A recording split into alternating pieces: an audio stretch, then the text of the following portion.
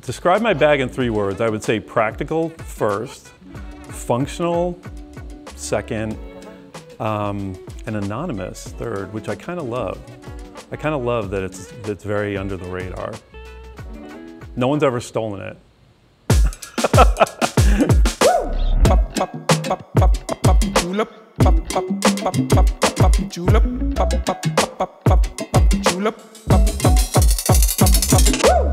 I'm Michael Bastian, creative director of Brooks Brothers, and we're going to take a look inside my bag. This is an old Hermès beach bag.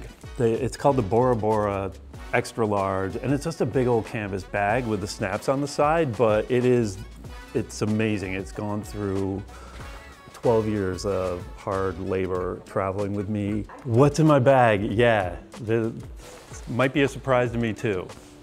All right, so first thing that's always in my bag is the color card for the season I'm working on, because I'm always getting calls about changing a color of something, or I'm in the market and looking at fabric and need to color match something. So this kind of sticks with me throughout the whole season. My favorite color on the card right now is called Hydro. It's this beautiful kind of tealy, greeny blue. Depending on the light, it goes more green or more blue. To kind of take my mind off of fall 23, the only way I can occupy my brain or turn off my anxiety is to keep working in a different way. So the only cure for work is more work. So I'm now decorating my office.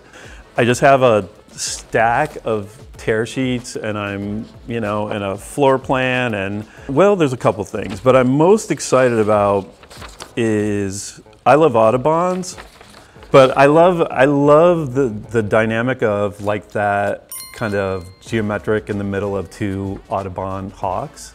Let's see what else is in here. Always got to have a baseball hat. This is the Great Harbor Yacht Club in Nantucket. I've just fallen in love with this hat, beat it to death. Always got to have some notebooks. Next thing is another thing that Hermès discontinued for some weird reason.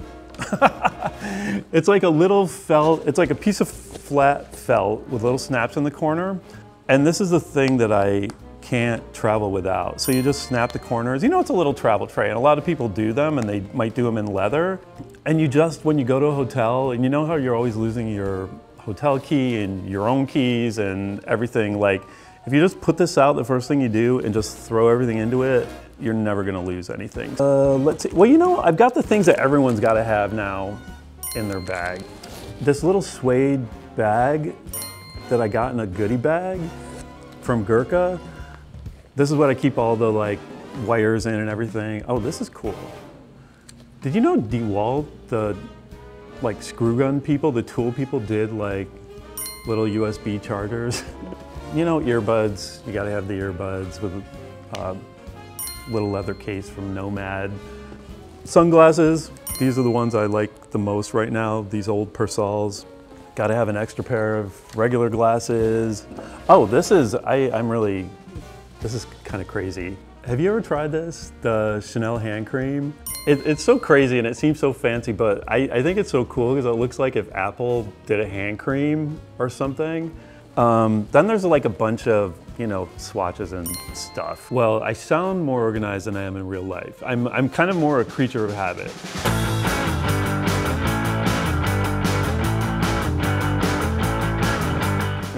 Gotta have that. This is another thing I'm obsessed with, Lumify. Have you tried this? We're the same person. Yeah. You don't have to go to sleep. You can just drop these in and you're good to go. This is interesting. I've been buying a lot of Brooks Brothers vintage stuff online. It's amazing. Brooks Brothers is 204 years old now, so there is so much stuff out there in the world. And the funnest things to me are these little kind of gifty things. This is a little pocket knife, cuticle thing. You can't travel with it for sure, but it's just so beautiful, the engine turning and the little pigskin case. Yeah, oh, well, this is like an under eye kind of, it's called disco. Got a lot in my bag. Keys. Now the keys, there's a funny little story behind this key fob. Again, another thing Hermès discontinued. But there's a theme to my bag. It ended up being owned by an actor named George Nader, who was Rock Hudson's best friend. And it turns out they, in the 70s, I think, went into an Hermès together in Italy and ended up buying each other one of these keychains. So this is the one that George Nader owned as a gift from Rock Hudson. So I fell into this George Nader hole, and he was kind of a little underground. He was like a big 50s, 60s star, like working actor, I can't say star. And then kind of went a little bit underground and tried to be a writer. And he wrote this book that I found, it's called Chrome. And it's kind of like science fiction erotica about robots and the future. And it's weird even. So my little George Nader museum, the book is really not any good, but as a kind of historical document of a moment, I guess it's something. If my bag were a celebrity, it'd be like one of the Property Brothers or something. I feel like it's just very efficient and low-key and anonymous, but gets the job done. Thank you, Frederick, so much for having me over to go through the contents of my bag. It's been wonderful chatting with you, and congratulations, I love your magazine.